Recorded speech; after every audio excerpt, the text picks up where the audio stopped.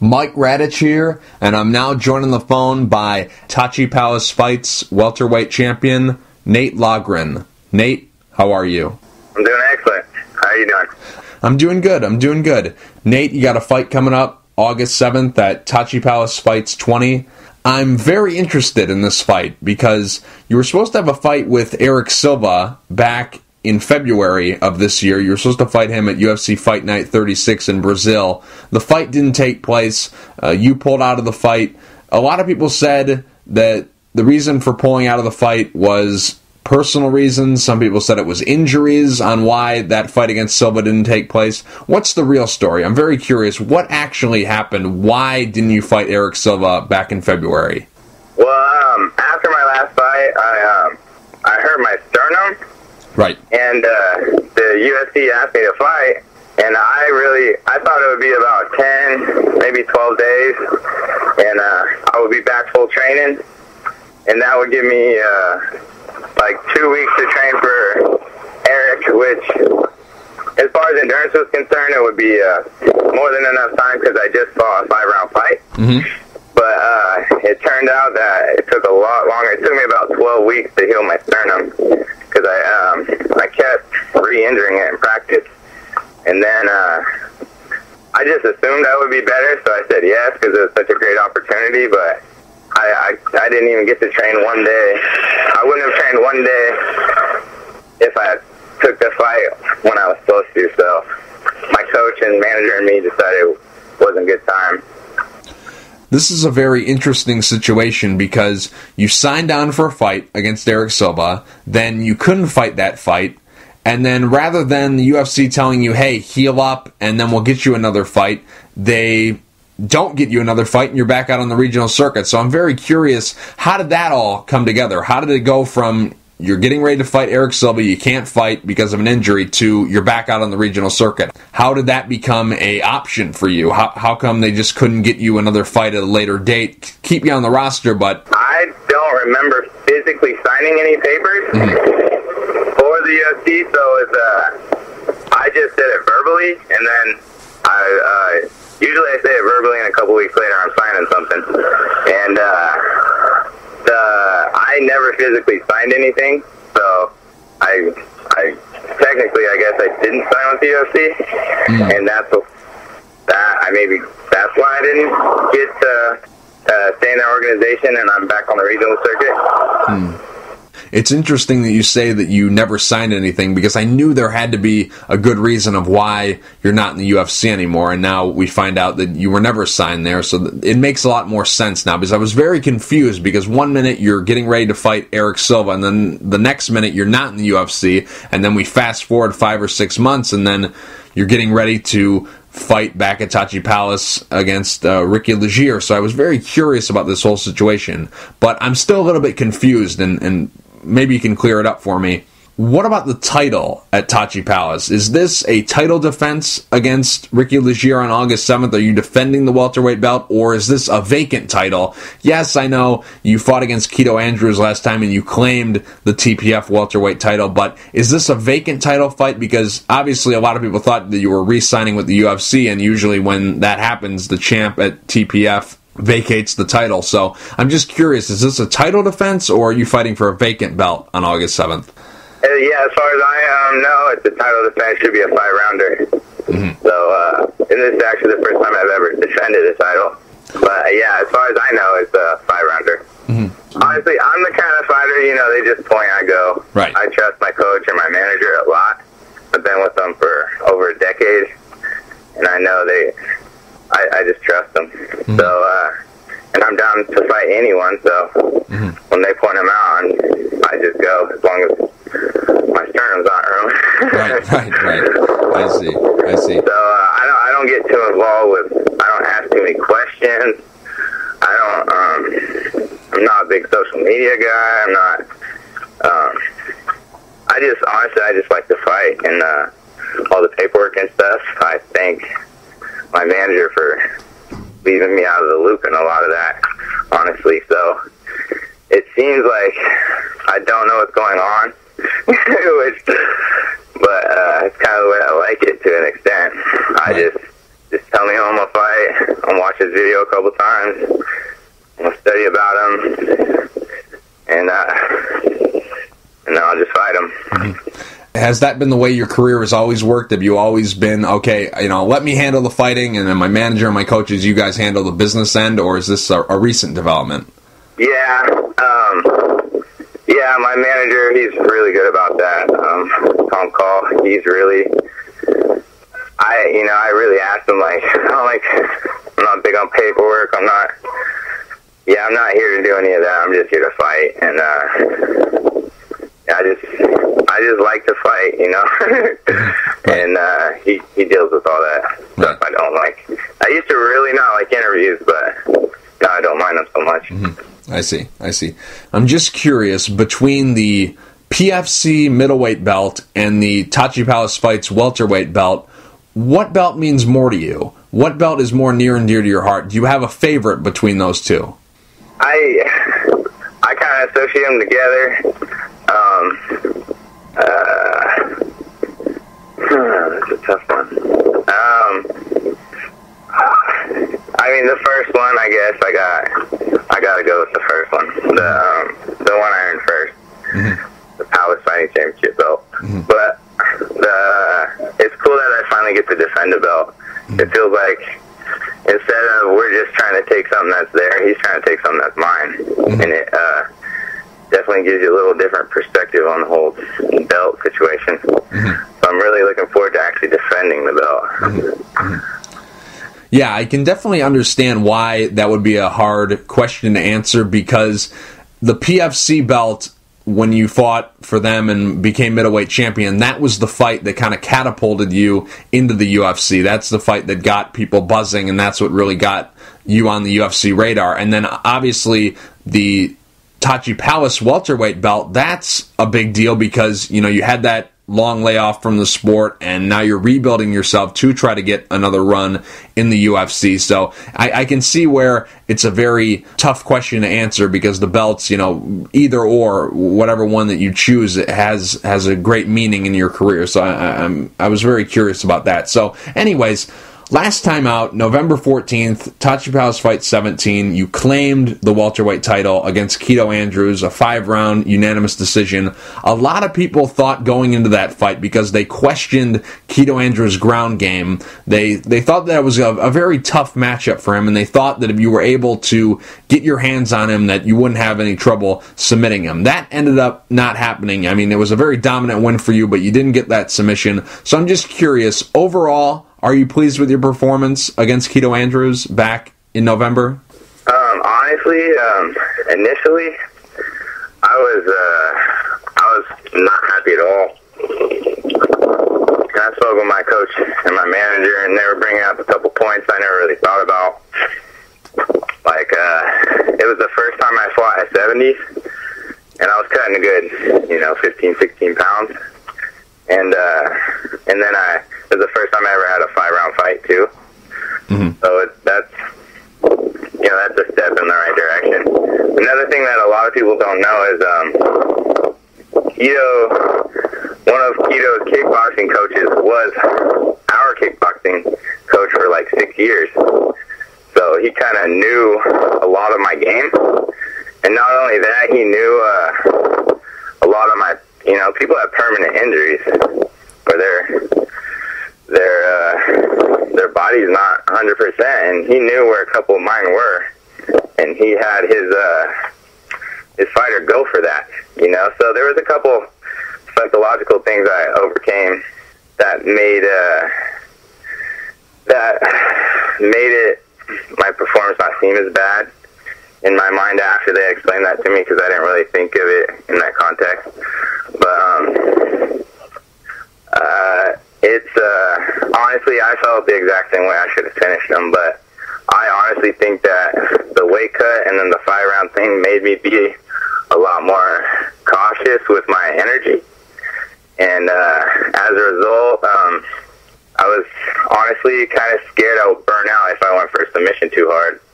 So I didn't really go for one too hard, and as a result, I ended up with a decision, which I don't like.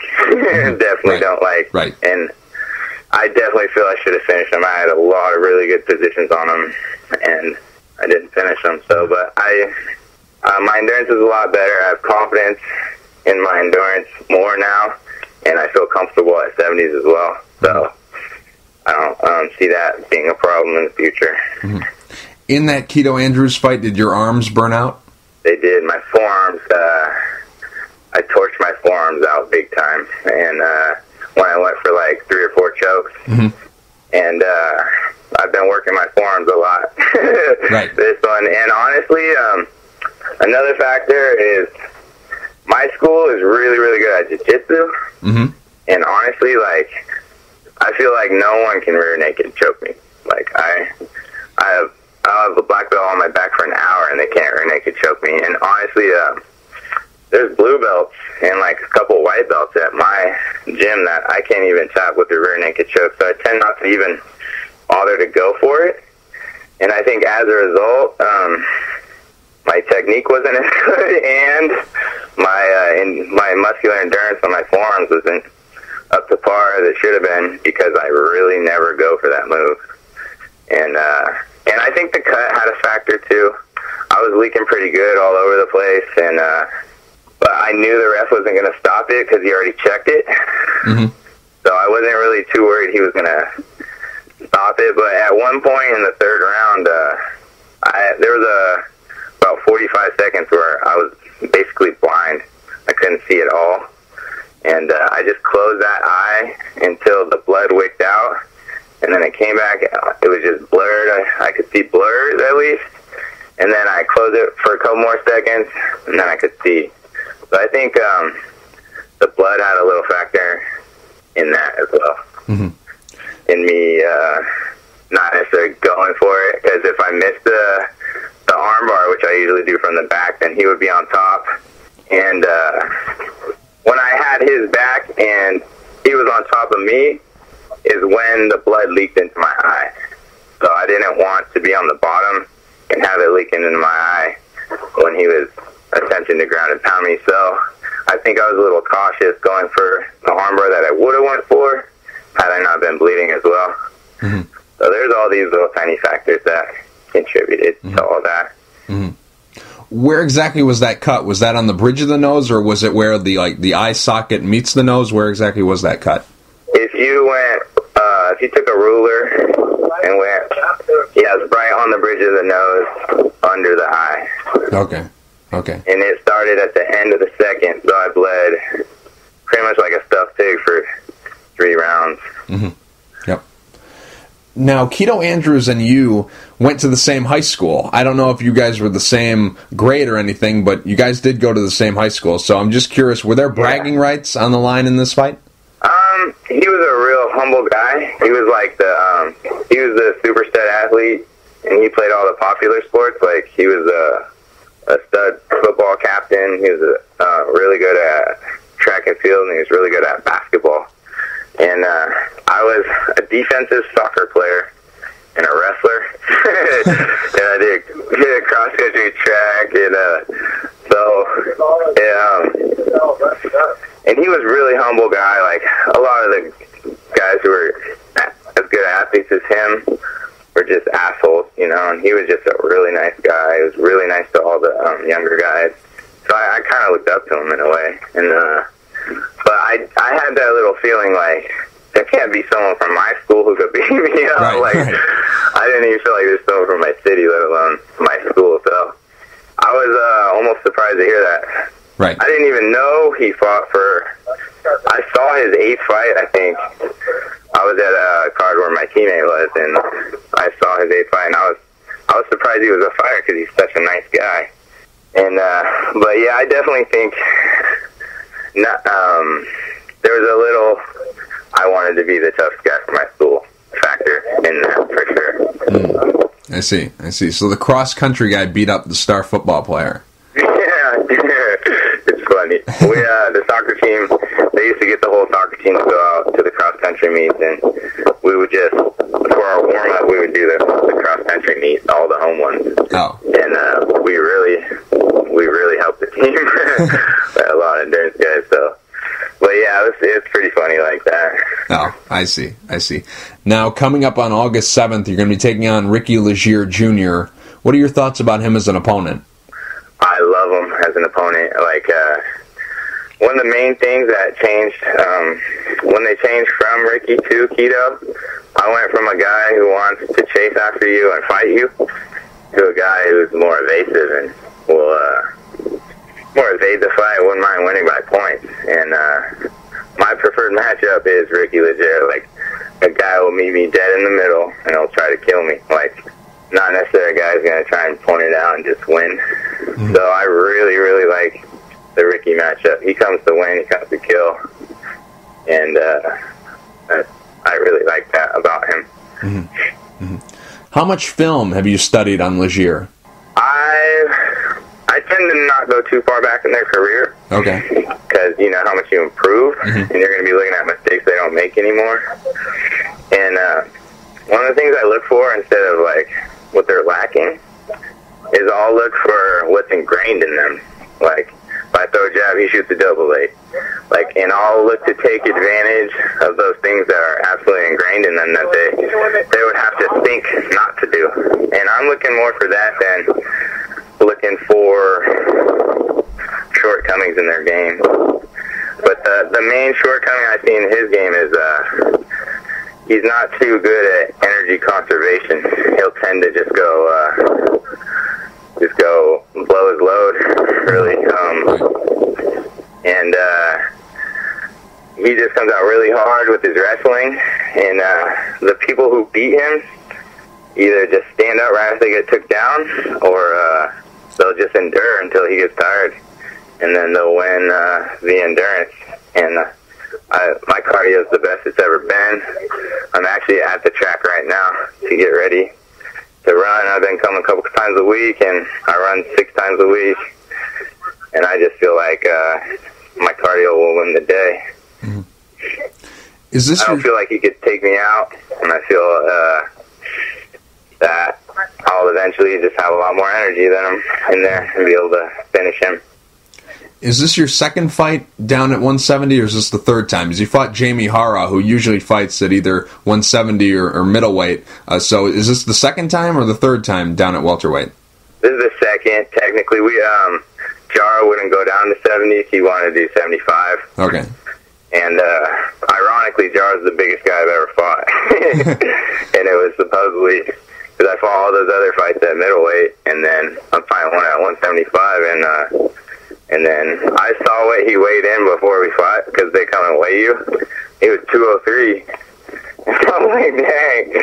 It was by far the biggest guy I ever fought. I thought that was kind of funny. But yeah, this is the second one at welterweight, officially. I see. Where do you see this fight taking place? Do you see this fight being a fight where it takes place on the ground? Do you see this fight being a true mixed martial arts fight where we can see a little bit of everything? Or do you see this fight being one of those situations where you guys are two good grapplers, and usually we see two good grapplers cancel each other out and it's all stand-up? Where do you see the fight taking place between those three options? Do you see this fight being a true mixed martial arts fight, or do you think we could see one area of the game take over and that's what we're treated to on August 7th? What do you think? Since it's going to be 5 rounds, I definitely see it going anywhere. If a guy, because I'm a pretty good wrestler, but I just don't use it. Because I want to use my jiu-jitsu, and I like my jiu-jitsu from my back better. So a lot of times in my first couple of fights, I would let the guy take me down in the beginning because he's dry, and they're a lot easier to submit. But if they're wet, by the time I get took down, I usually just stand up. And I plan on trying to tire him out. So if he happens to get a takedown on me, I'm just going to stand up. Like, I noticed Bobby Green when he fought Ricky Legier. Every time he got took down, he instantly just stood up, turned around. And then they say the ratio for takedown offense to takedown defense is about 3-to-1 energy. So if you're doing the takedown, you're using about 3 times as much energy. So I invite him to come try and take me down. And the thing I had the thing that I did best in wrestling was takedown defense. Mm-hmm. So I'm confident in my wrestling, even against Ricky. I know he did a little D1 wrestling and stuff, but I'm really confident in it. Mm-hmm. But I see a little bit of everything. I know what you mean. Two grapplers tend to slug it out. Right. I don't know. That happens a lot. It's weird. It is a weird phenomenon in MMA. I see a little of it, but a little of everything, though. Mm-hmm. Now, I want to touch on it a little bit. Your hiatus from the sport. You fought Tim Crater in the UFC in December of 2008, and you took a very long time off. You finally made your return back in May of 2012 when you fought Jamie Hara. That gap, what exactly went on during that time? Obviously, you were in the UFC, you suffered that injury in the Crater fight, and then you actually asked the UFC for a release because it was taking you a long time to heal up from injuries that you had during the time off of not fighting. So what exactly went on during that time, and why the long gap? I dislocated 2 ribs, separated my cartilage, and messed up a tendon in my abdomen on that fight, and I went back in. I mean, I don't know if you've ever dislocated ribs or separated cartilage, but it's not too quick to heal. And I came back into practice twice. I got kicked there once, and that was like 3 months after. And I re-hurt it, and then I hurt it again like 2 months later. I broke my hand. I broke my foot. I got a staph infection. I separated my shoulder. I torn labrum in the same shoulder. Like, I got just injury after injury after injury, and it was extremely frustrating. And it definitely tested my will to want to fight, and I eventually healed. And part of the factor was I learned how to heal. I learned how to take care of myself, and I just grew a lot as a person. And one of the other main factors was I had a boss. He said something to me, and it just really rang true. And it was like, he said he knows me as a person, and he knows that by the time it's my life's over and it's all said and done, the thing that I'm best at on this planet, I don't want it to be hurting another person. Mm-hmm. And I just felt like I had to learn, like, the thing I was best at on this planet was hurting people. And it just didn't sit well with me. Like, that's the point of my life, to learn how to hurt people. So I felt like I embraced a lot of other aspects of my life. And I started looking, because fighting doesn't last forever, and I started looking to what I'm going to do after fighting. And I really got into that, which is growing plants.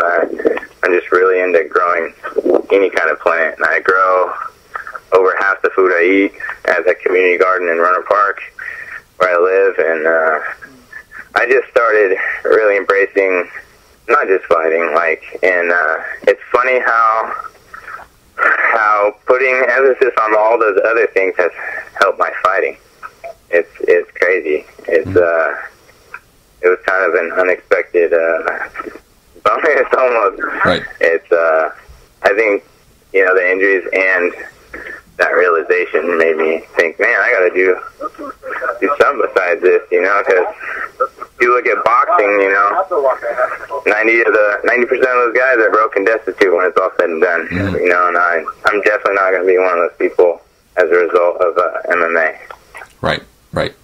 Now, how were you suffering all these injuries? Was it just you get an injury and then you try not to re-aggravate that one, and then that would lead to another injury? Like how do you keep getting all these injuries? Because you just named off like an injury from every part of the body. How were you able to get all these?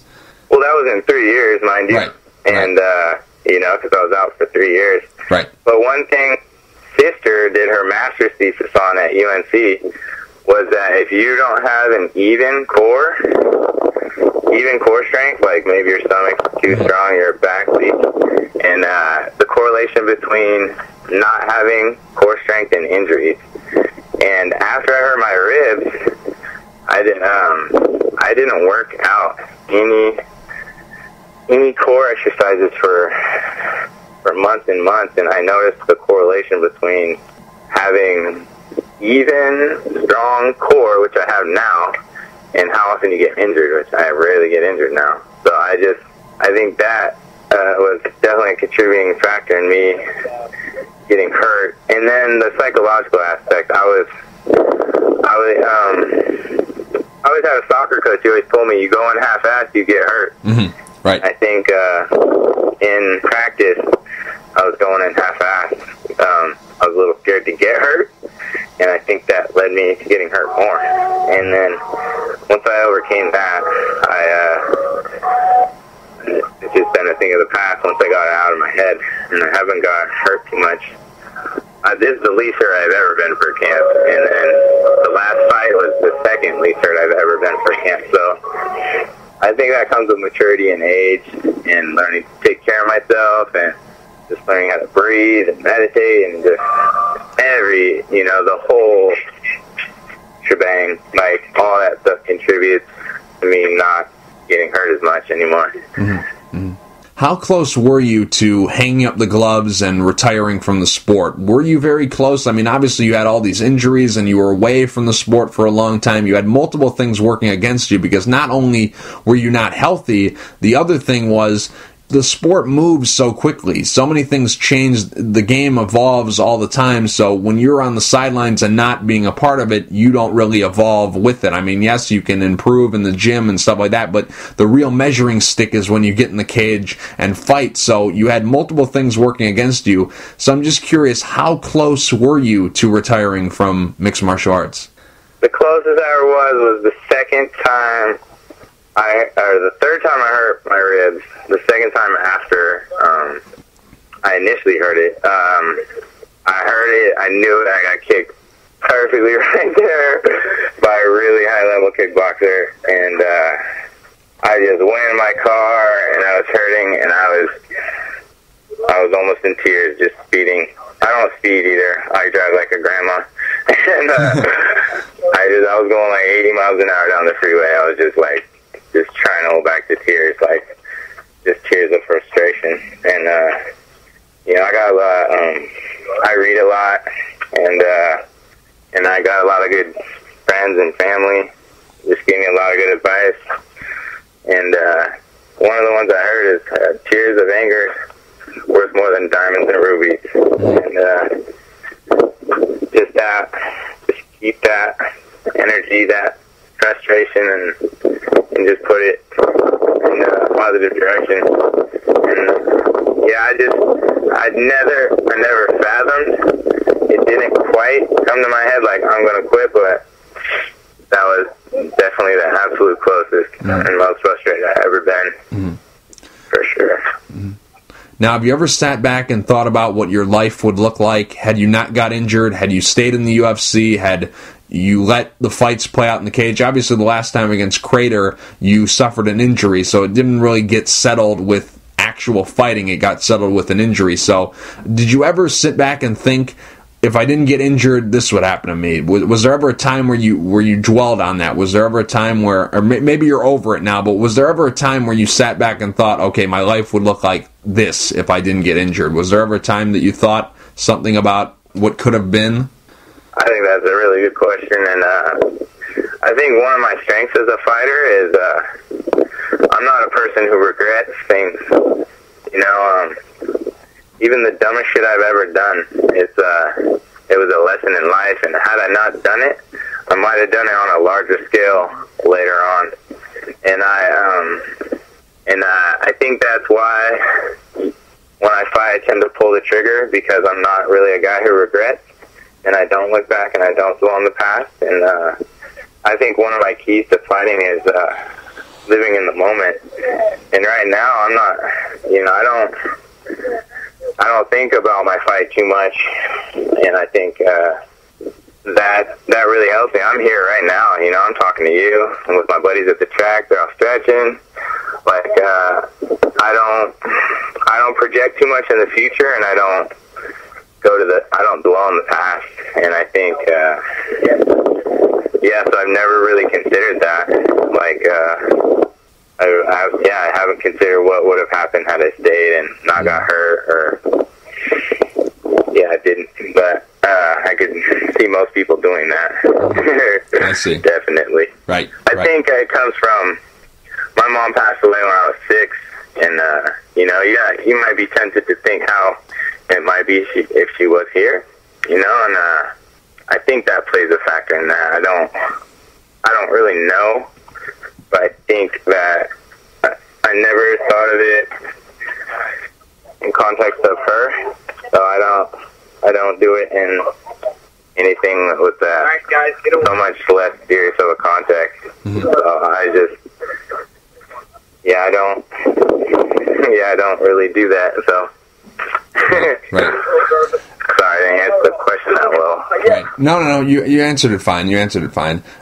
Now, you made your return in March of 2012 when you fought against Jamie Hara. I'm just curious, when did you start looking for fights? Like, how many weeks, how many months, whatever it was?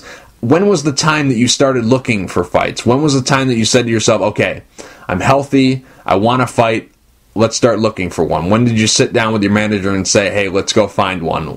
When did that take place? So I'd say about, because the 8 weeks, 2 months, I'd say about 5 months out. Because I had been constantly going in and helping my teammates try and get ready for their fights when I was on that layaway for 3 years getting hurt, and that's how I kept getting hurt, kept going in. But I'd say about 5 months prior is, because I always wanted one, I always told them I wanted one, but then 2 weeks later I'm hurt, and it's just like, well, you gotta not be hurt for a while till you get one. And let's say, around 5 months or so. Mm-hmm. Is when I voiced it to my manager, my coach, and they said just be around a while and then do a full camp, and then we'll get you a fight. And fortunately, it all worked out, and I got the fight. Mm-hmm. Cage Combat Fighting Championship, that was the organization that you returned to in March of 2012. Did they name that event after you? Because, you're fighting in the main event, and this is also your return to mixed martial arts, and the name of the event was The Return. So was this event promoted around you? It was the day that Cage Combat hadn't been there for a while as well. Oh. And I think it had something to do with The Return also. But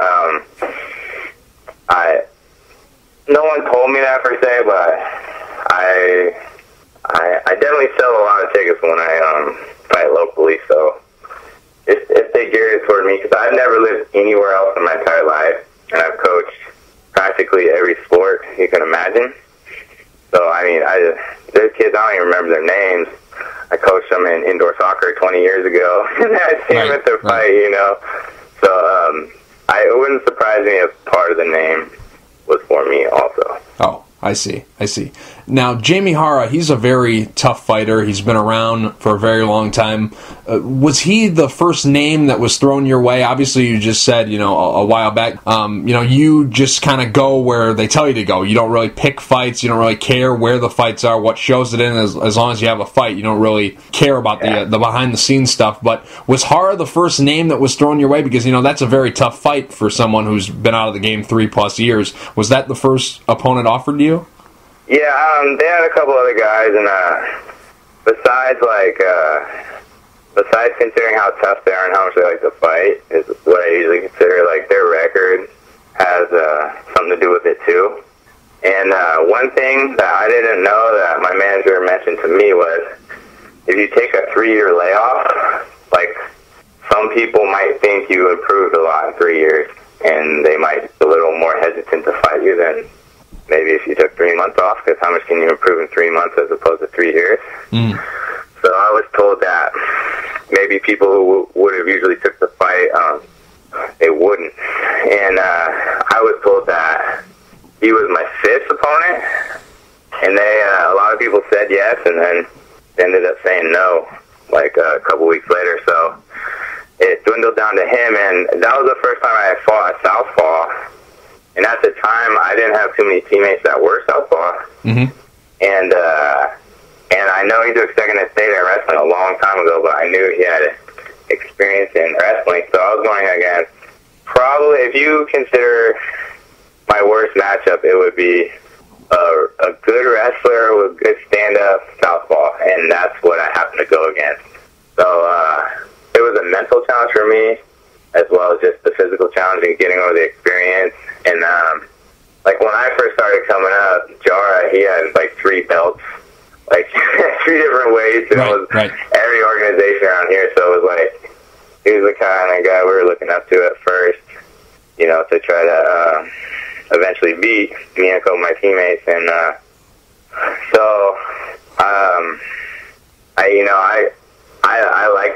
like the matchup because it was a challenge. I'm always looking for a challenge, because honestly, if I don't consider the guy a challenge, I'm definitely not going to train as hard. And I think my coach and my manager know that too. So I think they try to always tell them, give me the best guy they can. And they don't tell me what they do or what they think or how they do their selection process. So it's kind of hard to say, but I was told that a couple guys backed out, and Jamie Jara's down to fight anyone, anytime. Right. He's one of those guys.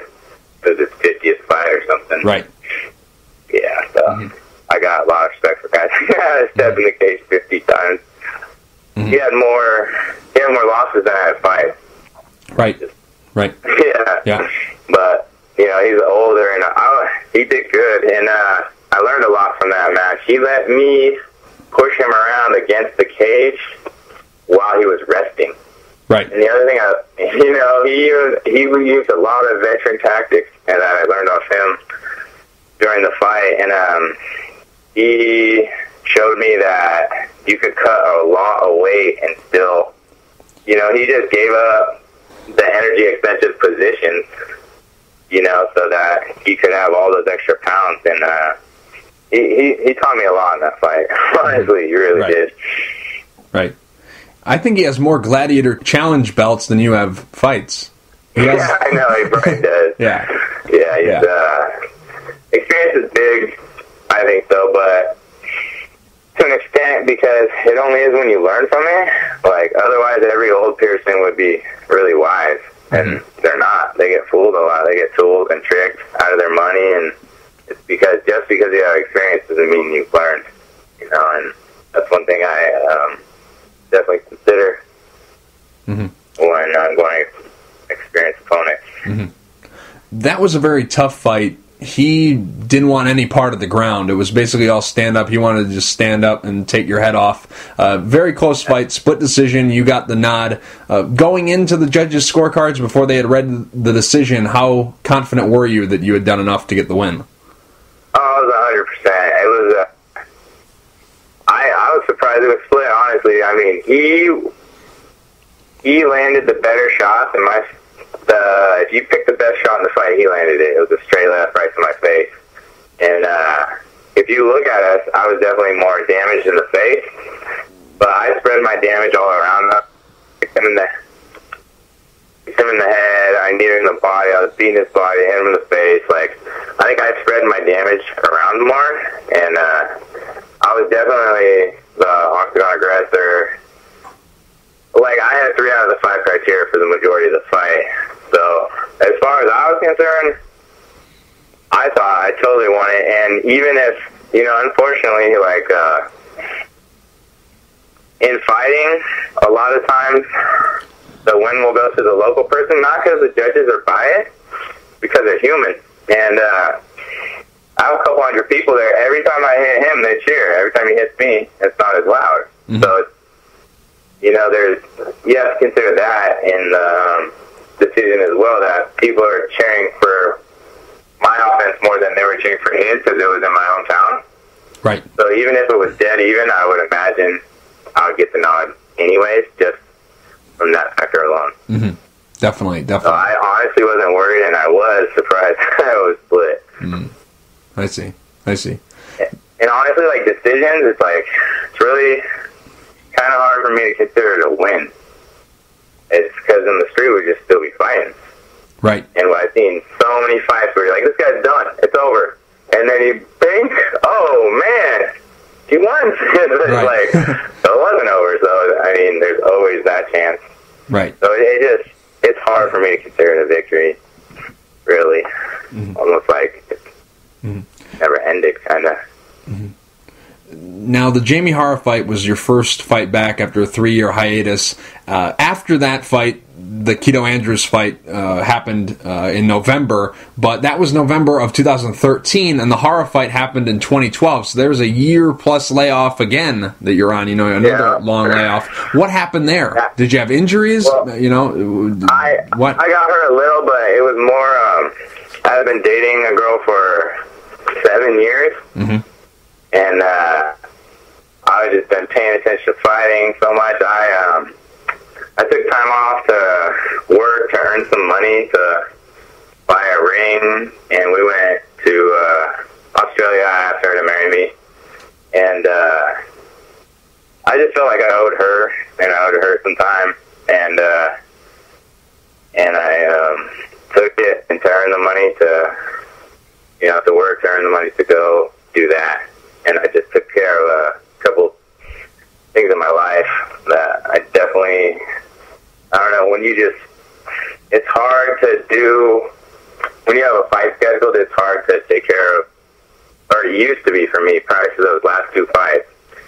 It was really hard for me to take care of any other issue in my life or business because the fight seemed to take priority. Because I always justify it as, well, you might get your jaw broke if you don't train.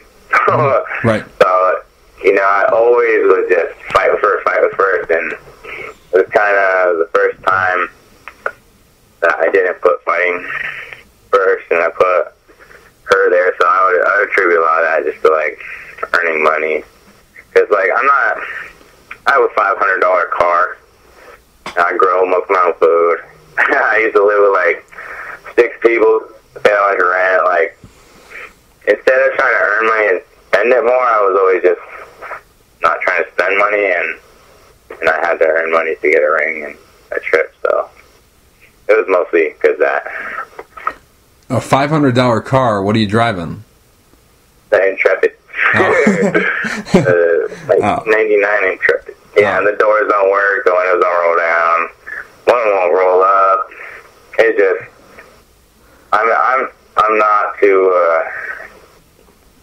into material stuff. I'm not really that big on. I have everything in the planet I want except for a piece of land. It's really just like people are like, what do you want? I'm like, absolutely nothing. There's like no physical object I want. I don't really care about that stuff. But it gets you from point A to point B, so that's good. Yeah, we call it Abe. Point A to point B, Right. Right. Now, is this girl that you proposed to, is this your wife now, or are you still engaged? What's the deal there? Yeah, we got married May 31st. Oh. And that's why I hurt my sternum, and then I was trying to come back and get a fight before the wedding, but I didn't want to. She didn't want me to fight, and I didn't want to fight within a month of the wedding. Because I've looked pretty beat up after a couple fights. Like, people see you in the ring, but they don't see you 2-3 days later when your face is just every color of the rainbow. It's swollen out. Like, people would be surprised if they, like, after my first UFC bout, I came back, and I had like 10 people ask me if I got in a fight after my fight. Right. They're like, what happened to you? I was like, you didn't see the fight? They're like, yeah, I saw it. I was like, and they're like, well, what happened to your face? I'm like, this. Like, this is what it looks like 3-4 days later. Like, I don't think most people realize you're not going to look like that. You look at Uriah's leg after Aldo. Right. Mm-hmm. It's just like people don't consider that, and I wanted to get in, honestly, 2 fights after keto before I went to my marriage, and then I was hurt, and it lasted to the point where I had enough time, but there has to be a venue, an opponent, and a person on those dates also, so it just didn't line up, but we got married May 31st, and I've been trying to get one since. and I just waited for Tachi to have their next show, so here I am. Mm-hmm. Definitely. Now, I'm curious, Nate, what's the goal for your career? What's the plan? Obviously, earlier you said that, you kind of just live in the moment. You don't really dwell in the past, and you don't really, live in the future. You kind of just live in the moment now, but there's got to be a plan, right? What is that plan? Are you hoping to make it back to the UFC? Is that the main goal, or are you just looking to fight?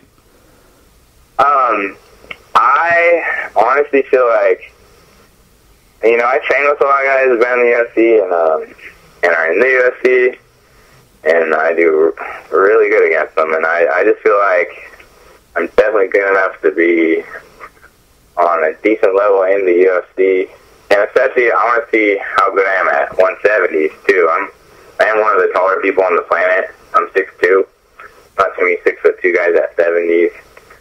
Like, I really want to see how I do at 70s. Mm-hmm. And, if the UFC never has me back, I want to fight in Japan. I just want to, I kind of want to, go. I was really excited about Silva because I would get to go to Brazil. And, I know a lot of people don't want to go there, but I really want to fight in Brazil and Japan one day, just because those are the other countries that really embrace fighting, and especially Japan and their crowd, how I just love watching Pride and how they were all dead silent. They would all pay super attention, all really respectful, and they didn't make fun of you for trying to grapple or you're a pussy or a wuss. Right. They appreciated it, and so I think my style would be appreciated a little more in Japan. But I definitely want to fight in the UFC, and I'll keep beating people up on the regional circuit till they take me back, or because a lot of times people get hurt in the UFC, and if you're always ready, I think you might be able to just get a fight like that as well. Mm-hmm. That could be another ticket in, but I don't see myself stopping anytime soon. Honestly, the ultimate goal for me was always just to be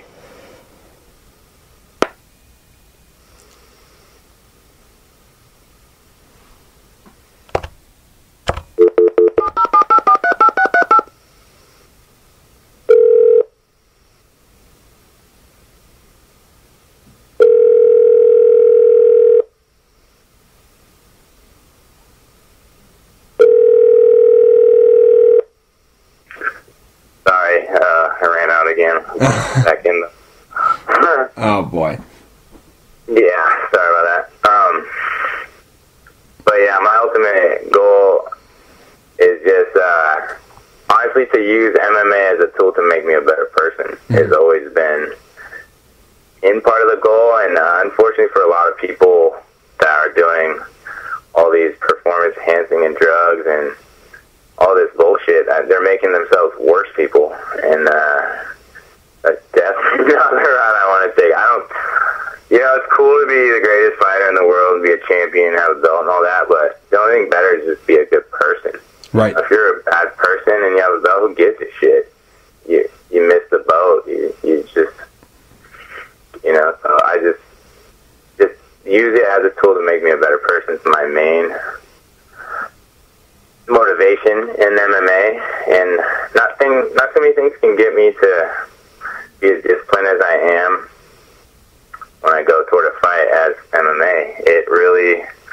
You never really feel better than when you're getting ready for a fight. You're so disciplined, on point, thinking positive, breathing, eating right, exercising, detoxing. Like, you just feel great. You honestly feel so good when you're getting ready for a fight, and I really like that too.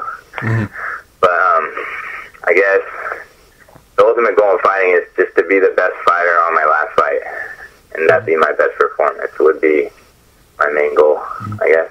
And wherever it may be, I hope the UFC, but we'll see. Mm-hmm.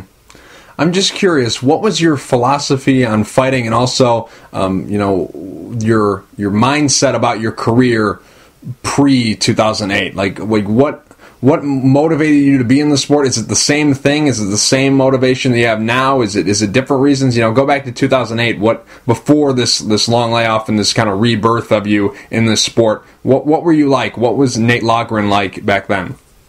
Definitely a lot more ignorant, right. A little more delusional.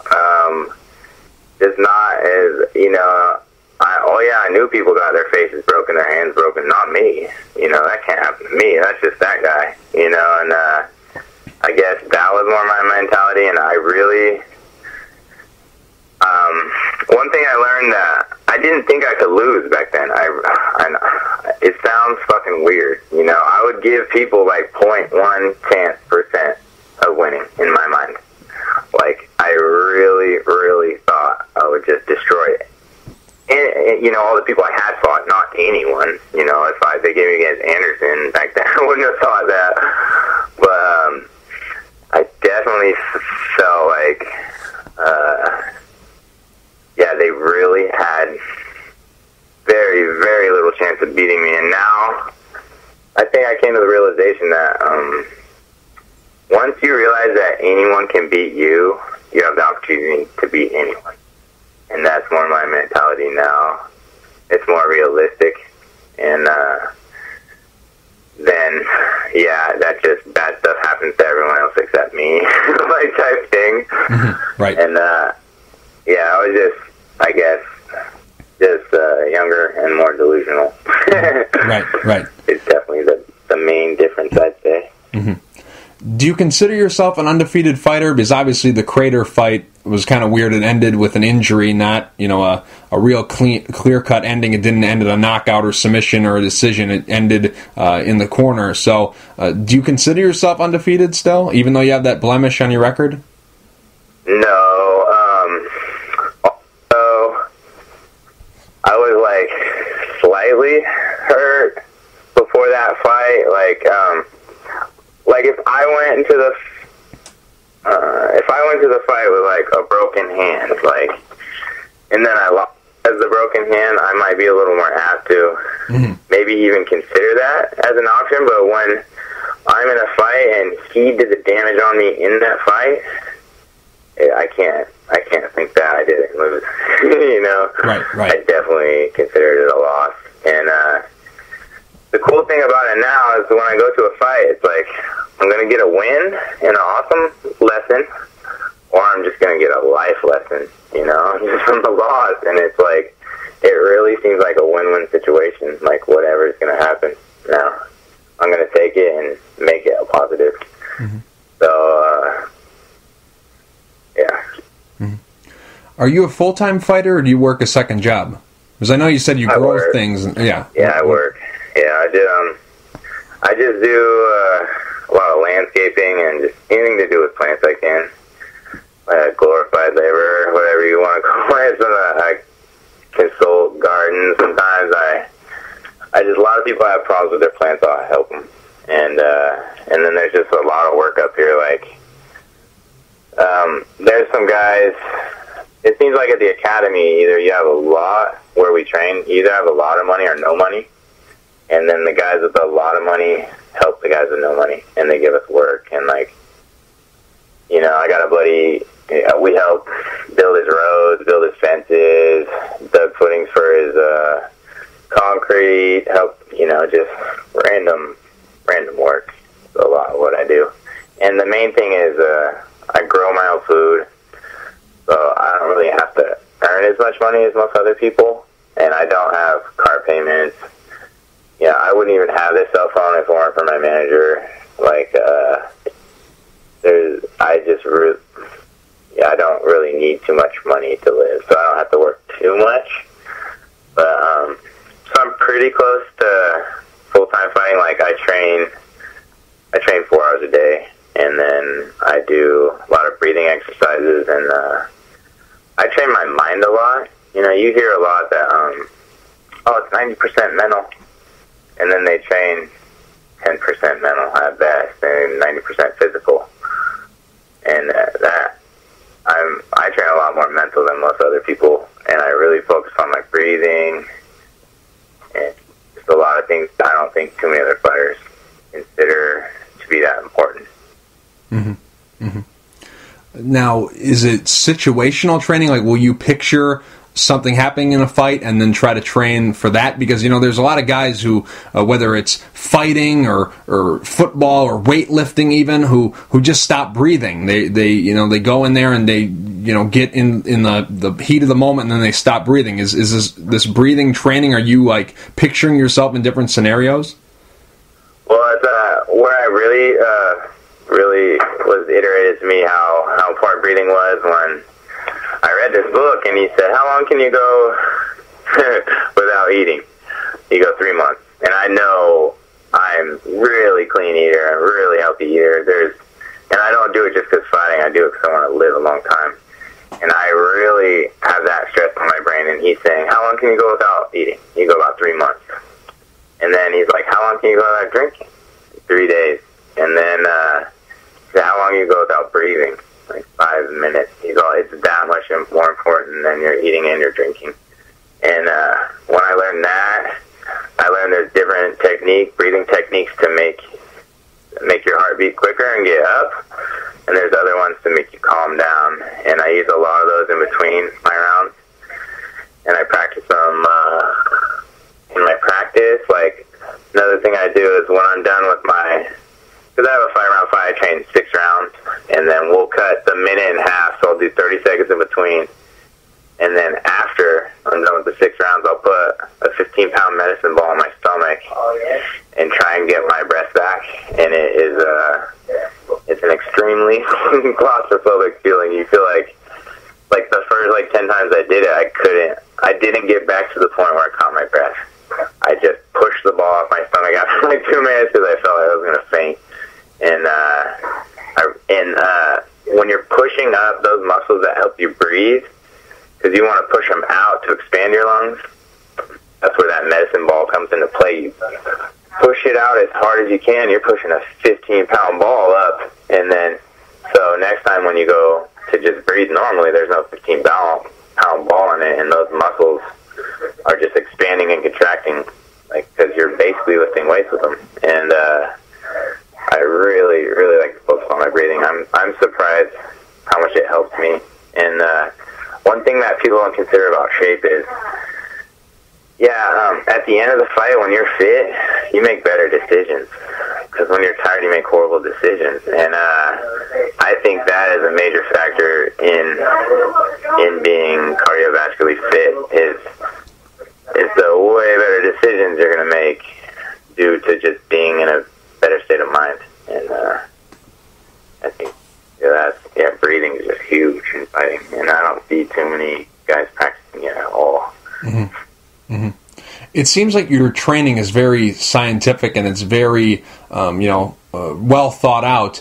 How much of a mixture of the training is it? Obviously, breathing, it's very important, but you can't knock someone out with breathing. You can't submit someone with breathing, but, there's a very big importance to that because, you need that, like you said, that big drop off from the food to the drinking to the breathing. Breathing is a very important part. How much of your training, like in terms of percentages, is like the actual physical stuff that is fight specific, and then how about the other stuff that could help you, put it all together, have the gas to go the distance, have the stuff that you need to make your body a real machine? How much would you say percentage-wise is the actual fight specific and then the actual getting your body right? Okay, one thing that a lot of people when they break down fights, they'll say, he can win from, they'll pick one of the main arts. Right. He's better kickboxer, he's superior wrestler, he's superior boxing, or he's superior jiu-jitsu. And as far as I'm concerned, you can win with confidence. You can win with audacity. You can win with courage. You can win with endurance. There's so many other just personality attributes that you can just win a fight with. And you see guys like Matt Brown, and you're like how does he beat all those people? And it's his mentality, his will, all these other untangible factors that you can't really add up when you just see a guy. And I think those things are far more important than people give credit for. And to me, like, I just felt the more I get into it, I would say the less I realize it is a physical thing. It's a mental, spiritual, and also physical contest. It's like, you battle. The fight, as far as I'm concerned, started 3 weeks ago. When he's tweeting and this and that, like, the psychological warfare has begun, and it's there's so many different aspects. I would definitely say, I'll probably say about half right now, and I think by the end of my career it'll be more like maybe 30 physical and 70 all those other intangible factors that are really hard to add up that I'll be working on to make to seemingly make your physical that much better. And that's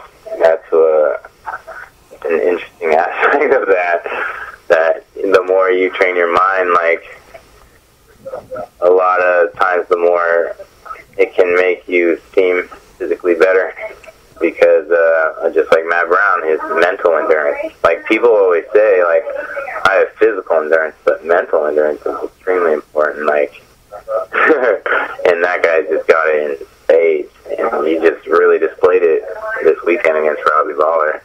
Like, you look at him, like, a lot of people are telling me he's going to get knocked out in 2 minutes. I'm like, nah. No, he isn't. Right. This dude's an animal. But he's just one of those guys who, I don't know if he embraces that aspect of it in his training as much, but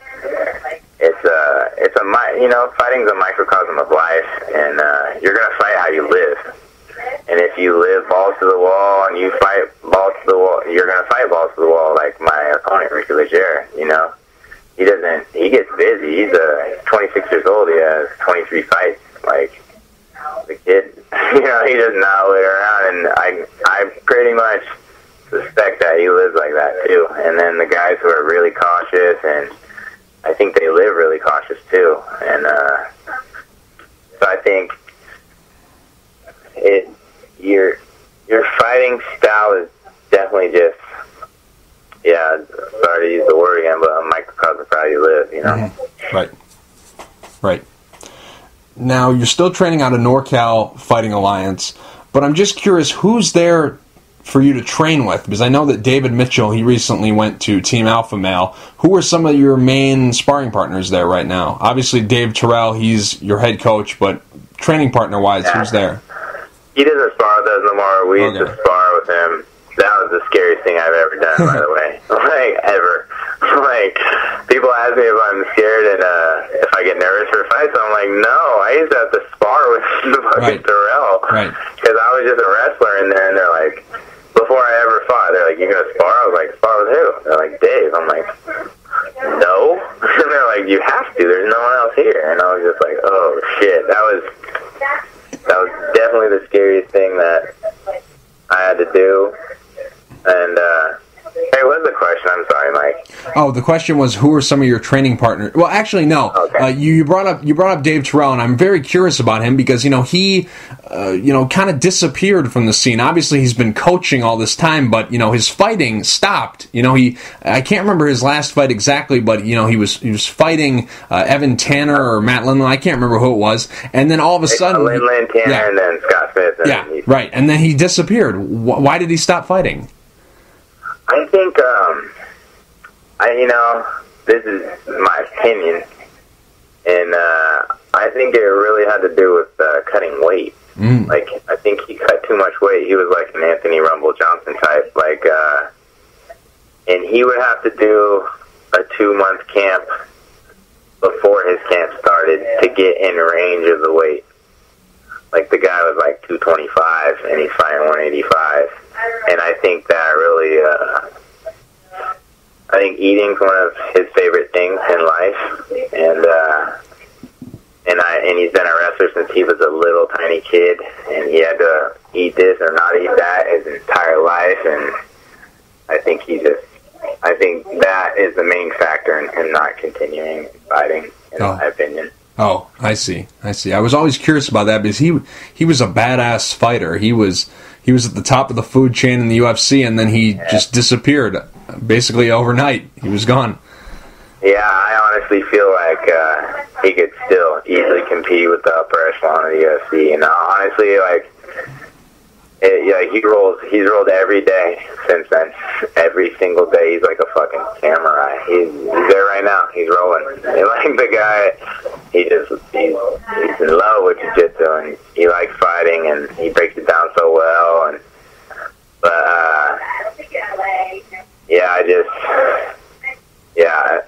I really think if you put him against the lower echelon UFC guys, I would feel sorry for him.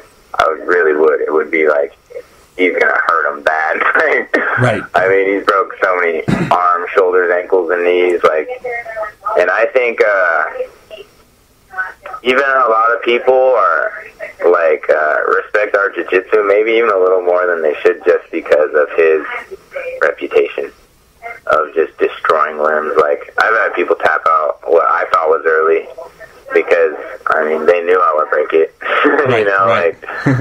like in practice, if you have, like back in the day, not anymore, if you had an arm bar and the dude wasn't tapping, you were supposed to break it. Like, he's an idiot. He could tap. He could tap with his mouth, his foot, his hand, like, and we had no problem popping each other's arms, ankles, and I've had every limb on my body pop because I was a fucking idiot and didn't tap. And now I'll tap. But I think we're a little, like, when people came to our gym and trained back in the day, they're like, you guys are pretty crazy. You guys are nuts. Like, we trained pretty hard. It was pretty brutal training. And, but we get to go down with the Scrap Pack in San Francisco and go with Gilbert Melendez, Dick Shields, and they got a gang of dudes down there. Guys, and then also in Lodi with Nick and Nate Diaz. And a lot of times they're kind of like a mobile academy. Like, they'll all be in San Francisco, or they'll all be in Stockton, or they'll all be in Concord. And we have to go down there. They're a lot closer to each other than they are to us. And they'll occasionally come up, but we're the outpost way up north in Santa Rosa. So they have to drive like 2 hours to get to us, and they only have to drive like an hour and a half to get to each other. But I try to train with them when I can, but I usually get more training in with them when I don't have camps. I see. Okay. But yeah, just getting the experience with like Nick and Nate, just going in there, and with Gilbert and Jake. Jake's a friggin' animal. Oh yeah. And he does not go easy in practice. Like, you're fighting for your life when you're doing anything with him. He just goes 100%. He's quite an animal. And it's funny, those four guys are like, they always came up looking up to Dave, my teacher, and they're like, damn, you guys roll with Dave? Damn, because he's big, but we have this other guy, Nasty Nate, too. He beats the shit out of everyone at our academy. He just does jiu-jitsu, doesn't fight anymore, but, yeah, just, if you've ever rolled with either of them, I've never rolled with anyone since then that made me feel that uncomfortable. Yeah, anywhere. I've rolled with, maybe 50 black belts before, but I've never felt pressure and techniques like that, ever. And it's cool that I get to feel it that often. So I don't really feel like I'm in too deep of waters when I grapple with other people, which is it's awesome. Right. I'll pass. I'll let you grapple with those guys. I don't want to do that. You get down at all? Do you train? No. I just talk. Right on. You're from Michigan? Yeah, from Michigan. Oh, right on. Yep. How long you been doing this? Since I was 18, so 2009, 2010, something like that. Okay. Yeah. Yep.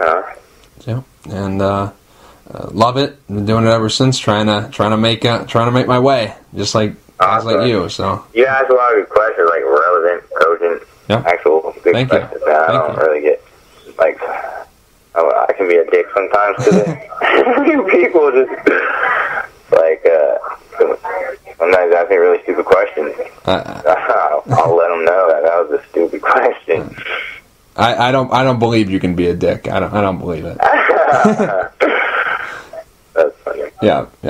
Now, at NorCal Fighting Alliance specifically, I know you've named a couple guys that you've trained with, but right now at the gym, helping you get ready for this specific fight, who's helping you? We got this kid, Colin Hart. He was on Ultimate Fighter. Yep. He's a 185-pounder, so it's cool, and he's extremely strong. He's not a guy he doesn't have a beach body. Right. Yeah. Very deceptive. You look at that guy, and if he was in a bar, you would challenge him to a fight. But he's a badass. But you know what I mean. He doesn't really look like a fighter, but he gets it done. He does, and he has a fight actually 3 days after mine. So it's good. We're doing the camp together, and he fought when I fought last time at Tachi, so that's good. And he's a really high-level grappler. He has unlimited endurance, and he's extremely strong. So it's a good training partner. And we got this kid, Jordan Williams. He's a monster. You're gonna be interviewing and talking about him a lot pretty soon. He's an extremely high-level wrestler. He took 5th in the nation as a junior, and he didn't even go to nationals his senior year. He took 2nd at state in California, which is pretty crazy. And the dude he lost to was just ripping up the NC2A. He's just destroying everyone. And he just decided to go the fire out. And he's a southpaw, 170-pounder.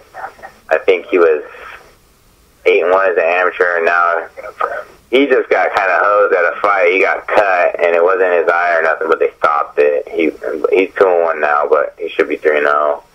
And then we got this other guy, Don Waters, who he was also on the Ultimate Fighter, and he's a 170-pounder. He's about 6'2", and he has 81-inch reach. Mm-hmm. Yeah. So it's really good to get the opportunity to spar with him, because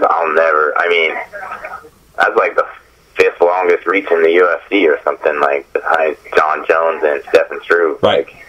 You don't really get to spar with guys like him, and he's really athletic, really strong, got great endurance. He wrestled before, his jiu-jitsu's good, and he's developing his stand-up, and so I get to train with him a lot also.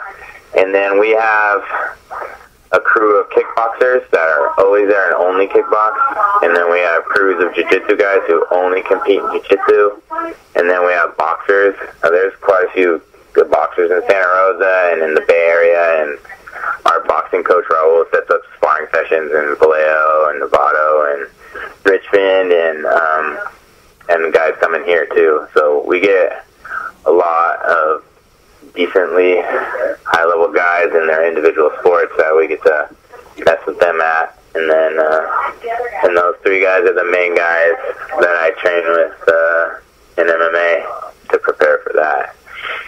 Oh, I see. Now, besides Dave Terrell, who are the other coaches? We have Raul Garza. He's our boxing coach. Mm-hmm. And he's an ex-sheriff for Marin County, and he's just a really good guy. Gives his time to the youths, and he trains as well. He's a good trainer. He gets people hitting people. We're starting to get some TKOs, and it's coming from him. So you're starting to see it, and you see all of our whole academy. It's hard to see how much you progress because everyone else progresses with you. Because they're getting better. My teammates are getting better as I'm getting better, so you don't necessarily know that you're getting better at the rate you're getting. But I think it's starting to pay dividends. Raul's training. We have 2 other boxing coaches, Eli and Pokey, and then we have Terrell's our jiu-jitsu instructor and MMA coach, and we have this other brown belt, Andy. Andy Miranda. He shows us a lot of high-level jiu-jitsu. And then we have a kickboxing coach in Dave Dennison, and that rounds out the coaching staff. Mm-hmm. Now, I want to get your thoughts on this. That region, has always been stacked full with talent. It always has been, and most likely will always be chock full of great fighters. Why is that? Because, Tachi Palace, you look at the roster of guys that they've had fight for them that have come from this region, they're all awesome. They've all gone on to great things. A majority of them, I should say, have gone on to great things. What is it about this region that makes it so good? I think Tachi is damn near, Madera is the literal center of California, which is pretty close to Fresno, which is pretty where Tachi is, and I think it's a lot of guys from Southern California go up. It's like Northern California guys fight up here, and then when they get good enough, seems like they go there. And same with the SoCal guys. We kind of meet the Southern California guys there, and then who's better usually bounces to the UFC. Last time I was talking to Richard Goodman, he said, I think, and they sent a lot more since. I know that Tachi sent 35 guys to the UFC. So it's pretty much a UFC trampoline right there. Right. And my friends, my friend Jimmy, he's from New Jersey, and he's just saying, out on the West Coast, he just does this fight culture. He has to explain what MMA is to people back there still. Some people don't know. I remember doing that, 2008. I was I do mixed martial arts. Oh, what's that? Right. That's cage fighting. And then they go, oh, that crazy stuff where people beat the shit out of each other? And you're like, yeah, that stuff. But now I don't even have to explain anything. And, we have 4-year-old kids and 60-year-old men and 50-year-old women. We have every age demographic training here. It is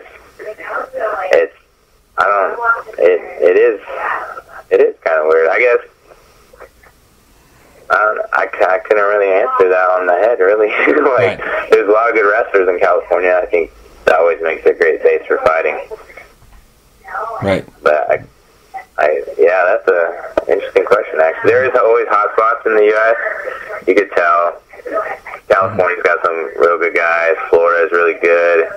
New York's got really good guys. And those are, the main population centers, so that kind of makes sense. But then there's other places that aren't too populated that really hold it down, too. So it's kind of hard to say. I guess once you get good, you attract the good talent there. Southern California has, half of the Brazilian fighters there.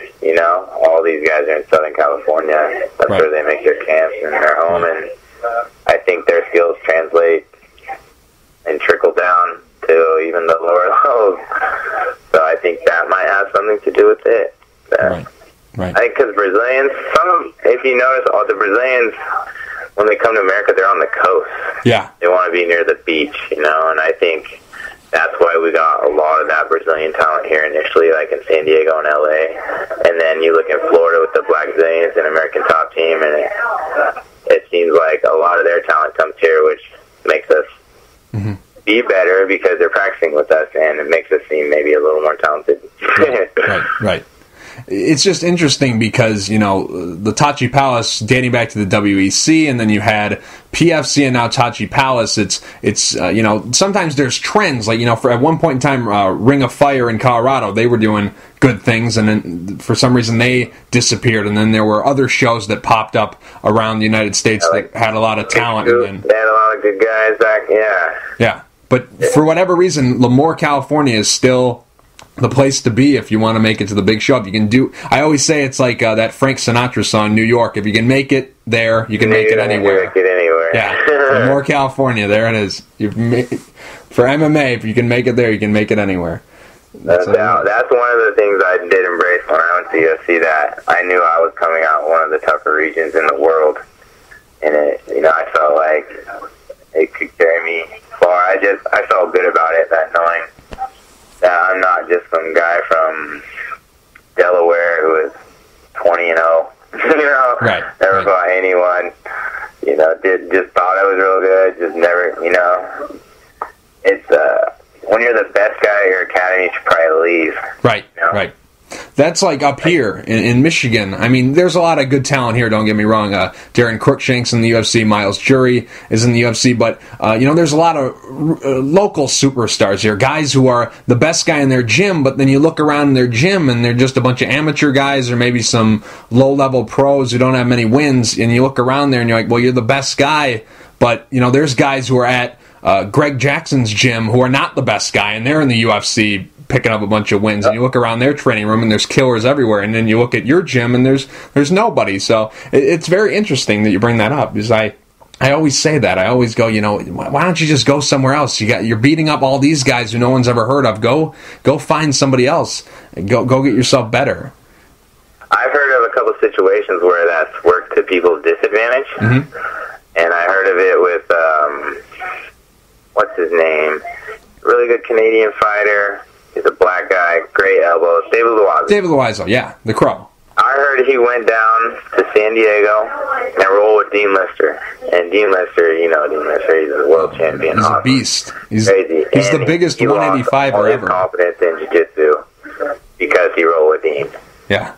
And, one thing about Dave Terrell, he's like, watch out for this because this. Watch out for this because this. Watch out for this because this. Right. Honestly, yeah, against you, I have to watch out for that. Right. And I keep that separate. But against Ricky Leggera, I don't have to watch out for any of that shit. Like these super tiny, intimate, detailed things in certain positions, I'm not going to have to worry about. And I keep that separate. I'm like, I'm not going against David Terrell. I'm not going against, And the people ask me that when I first was in the UFC. They're like, are you nervous? Are you this? I'm like, when you make the NBA, you might have to play LeBron your first game. Right. When you make the UFC, you don't fight. I don't have to go, fight Johnny Hendricks my first fight. I fought, Johnny Reese, and I kept that in perspective. And I think that's one thing that can happen to certain fighters when they go to the big gyms. They actually realize how shitty they are. And right. It just destroys their confidence. Right. They really, really thought they were that much better. Now, here's an interesting question. What's better? Is it to go to a gym and find out that you're not that good and then maybe not fight, or is it worse if you go into a fight training with guys who are not that great and then go and lose a fight? What's worse, being humbled in the gym or being lied to and carried along for a while and then losing in the cage? What's more damaging to the confidence? To me, is I'll take my beatings and my embarrassments and my all the bad things that happen. Hopefully, they happen in the gym to me. But honestly, I would attribute that to the person's personality type. Like for certain personalities, it would. Some people would prefer to think they're the big dog still and just ride that confidence, and then other guys actually want to know where they are. And I guess that's one of the main differences between 2008 me and now. In 2008 me wanted to win at any cost, anything. Now I want to see if I'm better, and if I'm better, I will win. And I'll accept that now. I didn't care who was better back in the day. I cared who won. And now I feel that the better guy's gonna win, and if I'm not as good, I shouldn't win. Period. I didn't train as hard or as smart, as good, or with as good of people, or if I lost for whatever reason, I deserve to. So it's like, I just want to see how good I am now. Before, I just wanted everyone to think I was good, I guess. Now I just actually want to see where I'm at. I just want to see the truth, and that's, I guess, one of my goals in MMA. See how high I am, how high I can get up there, and where I really am. Now, obviously, you've been fighting in that region for a long time. I think you only have one fight outside. I think the only fight was the Crater fight that you left the state of California.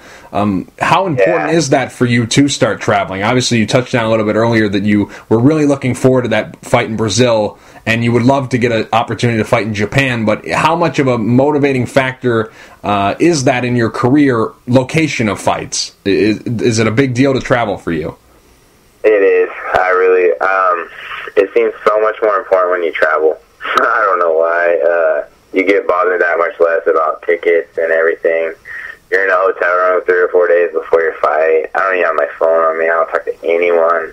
I'm just focusing. And when you're at home, you got, you know, if you saw me plants I have to water every day, you would be like, right. You just have a lot more responsibilities, and it just makes it a lot easier when you're not away from home. Just a lot less pressure, a lot less just being bothered, quite honestly. And yeah, I fought one in Vegas, but that's damn near Cali. It's hard to say it isn't. And but yeah, one of the main motivating factors in me fighting is to try and get out there and travel. It feels so much more important, especially when you're on a plane. To me, I don't know why. Right. The first time I fought in Vegas was the first time I competed, and I needed a plane flight to get there. So I know it wasn't any more important, but it felt more. Right. But yeah, definitely, I'm going to see the world whether it's through fighting or not, and I would just like to experience it through fighting. You know, you talk with, you know, Nick and Jake and Dave Terrell, like they all fought in Japan. They all loved it. They always tell the craziest, funniest stories about being there, and it just sounds really fun to fight there. I always wanted to fight in Japan. Just their Bushido code, and just they're all out. I don't know. I like how Japan does what they do. Now, training-wise, you've been at NorCal Fighting Alliance forever, basically. I think you've been there, right? Since day one, you started training with Dave Terrell? Yeah. Yeah, he wouldn't let us fight for the longest time. I trained 3 years before I even got a fight. Right. And I got my first fight, I was 25. I fought 5 fights in 10 months, and then I haven't fought too much since. But we didn't plan on getting back in there. And I do realize how much easier it is just to keep fighting than to take time off, start over again. It's like you start all over again. Like, I don't quite, because I'm not kind of guy who balloons up in between fights and gets fat. And honestly, I eat the same thing when I'm done with my fight than I do during training camp. It's a lifestyle. It's not just a temporary thing like most of these fighters. Like I saw Robbie Lawler's post. Oh yeah. That was on the way to earning a shot to the UFC title. He might be earning diabetes as well. I was just like, whoa, like nothing like that. Yeah. At all. I like I said, I try to use it as a tool to make me a better person. And one of the things that it has is a diet. You think more positive, you act more positive, and you're just a better person when you eat better. It's crazy. People usually want to eat right so they look physically different, and that's the least you're going to gain from eating healthy. There's so many more other fringe benefits that people do not consider and I didn't consider until I actually did it. So, it's cool. I eat all organic. I eat a lot of veggies. I eat meat. Like, I lay off the meat, like a lot. Have you gone vegan or vegetarian in the past? I mean, obviously Jake Shields, he's big into that, and some of the other guys that have followed his lead and have adopted that lifestyle. Have you ever tried that? Have you ever thought about trying it? Anything like that? To me, I just look at our teeth to see what we should eat, and we have 2 canine teeth. Canine teeth are meant for tearing flesh. Right. So as far as I'm concerned, we should eat a little meat. And if we had all molars like a cow, then I would only eat vegetables. You know, and if we had all canines like a dog, then I would eat all meat. You know, so I kind of think the teeth is an indicator to what we should eat. And I kind of think of it as like if we were living in some village, we'd be eating roots and nuts and seeds, and then once a week someone would bag a deer or a rabbit, or and then we'd eat meat. So I eat it about every 4 to 6 days or so. Now, Nate, I'm curious, obviously you have a great group of guys around you training. You've named off a lot of high-level guys, but have you ever had a moment where you thought to yourself, you know what, let me travel a little bit. Let me go see what they got going down at American Top Team. Let me go see what Greg Jackson's gym is all about. Let me go to Montreal and see what TriStar's doing. Have you ever had that moment where you're like, let me just change up the training here? If you knew David Terrell's mentality, you know that wouldn't be an option. Like, that's not even an option. Like, if I could go anywhere and train, I would go to AMC Pancration. I would go with Matt Hume. I think he's the wizard. I think he's a fucking genius. And I think that if talent poured into his camp like it did to Greg Jackson's camp, I think he would have half the belts in Seattle. Like, I really think Matt Hume, because he's been there, he's done it. I used to watch him fight, you know? Yeah. In Pancration, he's like he's been there, he's felt it, he's done it, and he's an excellent teacher. So if I ever had a temptation to go anywhere, or maybe one day I'll ask Dave if I can, I would definitely want to visit up there. I think they got it going on. I really like how they do their thing. And like Demetrius and all, I mean, those guys are bad. I really respect those guys up there. And I don't see talent flooding in there. I see them making their guys, you know, from the bottom all the way up, you know, and I really appreciate that, because I don't know if you notice, like, when everyone goes to one place, it never seems to last. Like, I don't think Greg Jackson's is going to last. I bet one will break up, one coach will go one way, this will happen, like, just like Couture's. Right. Everyone was at Couture's, everyone was, you know, and it was a hot place, but now, what, half of them are at AKA, half of them are there, half of them are, you know, it's just, they're so hot, they're only going to last so long, and I don't see that with Matt Hume. I just see him building a bigger, better camp constantly, and a big thing with Dave Terrell and the Diaz brothers is loyalty, you know, and it's like, it's just so big around here, and it's a really big deal to my teacher, and he's passed that to me. Like, no, this is our crew, this is our family. It's a family thing, you know. Like, we really love each other and watch out for each other, and you know, there's been, you know, birth, death, just anything that can happen in his life has happened, you know, with the academy, and it's just yeah, I couldn't even fathom permanently going anywhere, but it would, if I got a chance to visit anywhere, it would definitely be there. I see.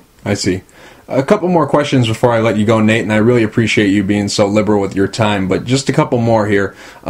Your nickname. I noticed, I looked around all the databases, and you don't have one. Why not? I thought of a couple cool ones. Let's hear them. And I like, Let's hear them. I kind of like the landlord.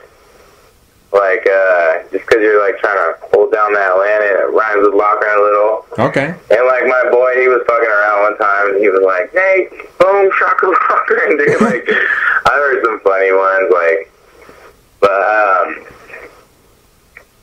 yeah, I can't even think of the other ones off the top of my head, but, I would, if I had a nickname, it would have to be original. Like, no person in any other sport or any other, you know, like, it couldn't be a boxer from the 60s name. Right. You know, It couldn't be it would have to be original, 100%. And, like, you know, I thought of some cool ones. I like this one, the Alpine Samurai. I kind of like that. Like, you know, you hear these crazy ones, like, I think Chris Levens is the craziest, the crippler. Yeah. You really want to cripple someone? Yeah. It's like, and ironically, my teacher's is one of the meanest ones ever. The soul assassin. Like, yeah. His body's not enough, he's got to kill his soul. Yeah. Like, I think, I take him kind of literally to a certain extent, like, and I think you take on that to a certain extent, and, that's why, like, Rampage is, like, and you, right. I just, so if I did one, it would definitely be a positive, like,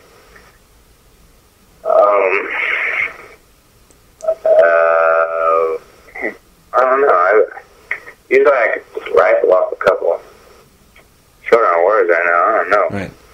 But, yeah, it's fine. I've toyed with nicknames or not, but I just went with Loughran. You know, when people call me Loughran instead of Nate, it means a lot more to me because it's not just my name. It's my grandpa's, my sister's, and my dad's, and my kids to come. Like, it's more than just me. So it's like I'm representing more than just me. So I kind of like that. You know, some people are named by their nicknames and they don't even say their name. Right. And my name is so important to me, so I think that's a consideration in that. Yeah. And out of all those guys, like, and then like Jake don't have one, Nick and Nate don't have one. The guys I look up to, that's right. Majority of them don't have one. Right. El Nino, Gilbert's got one, but he's the only one out of them. Him and Dave out of those 5, and those are all the guys I really look up to. Right. Right. As far as fighting. We'll have to. So I think that might have had an influence on that too. Right. Right, we'll have to think of one. We know it's not going to be the Beast or Pitbull because there's like 1,000 of those.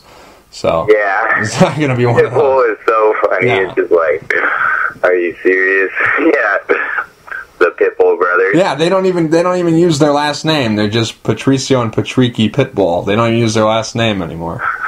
Funny. Yeah, they're excellent fighters. I like watching them fight. They're good. They're good. I like them. Yeah, the Pitbull and the Beast. Like Dan Severn's the Beast, and Bob Sapp's the Beast, and the Beast. Just like I really, if you want a mean one, I always like Bernard Hopkins, the Executioner. Yeah. And I always really like Joey Beltran, the Mexican. Yeah. I thought that was, there's some really clever ones, and if I picked one, it would probably be a pretty funny little clever one, but. And I've had a couple, I just not thinking of them at the time, but, I've considered it. A couple buddies definitely wanted me to be. The landlord was because there's this, my buddies, they dive for abalone. Right. And they dive, in Medicine County, it's north of me, they dive with this certain rock where there's this 25-foot female great white shark comes back every year, and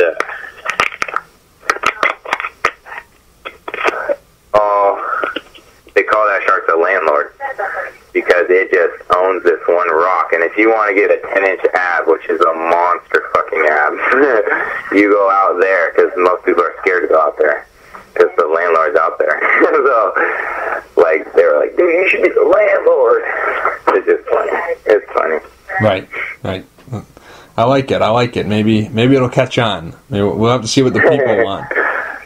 We'll have to see. Now, I'm just curious. I was looking at your record, and there's a couple of fights that they claim are amateur, but if you look at the date, they take place after your pro debut. So, what exactly is your official MMA record? Because I've seen a couple different ones, but I don't know what to go with. It's 11-1. Okay. Yeah, all those amateurs, I don't even know where they come from. Like, someone made a fake Facebook for me.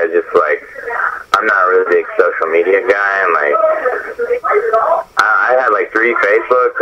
Before I even had one. Mm-hmm. It was kind of weird. I don't even know how to operate it, honestly. Oh, I see. Because I was taking a look around Facebook, and I saw some profiles of yours, but there's only 6 friends, and it hasn't been updated since 2012. So I'm like, yeah, that was what's going on? And so I go to bed at 6 in the morning, and they're like, "Oh, I'm up and running 6 in the morning," and everyone just started laughing at that. Like, dude, we know Loughran is not running at 6 in the morning. Right. He's still, yeah. I go to bed at 6 in the morning, and I wake up at 11. So it just, everyone was kind of laughing at that. Oh, I see. Well, I was just curious about that. So, anyways, Nate, real quick before I let you go, do you have any sponsors you'd like to thank, and is there anything you'd like to say to the fans? I honestly, my sponsors tend to be just right up before the fight. Permanent ones through. But just, if I could thank my friends, family, teammates for all the support I constantly get. That would be awesome. Nate, manager. Oh, yeah, definitely. Tom Call. Thank you for the awesome interview. Yep, absolutely. Thanks for doing it. Really appreciate it. You got this great opportunity, title defense, finally. The title to defend it. I felt bad because I always ditched the belts, and it's cool I get to defend it. Yeah. Well, Nate, really appreciate you taking the time to talk, and best of luck coming up on August 7th against Ricky Legier Jr. Thanks a lot, Mike. I appreciate it, and I hope to get some more interviews from you in the future.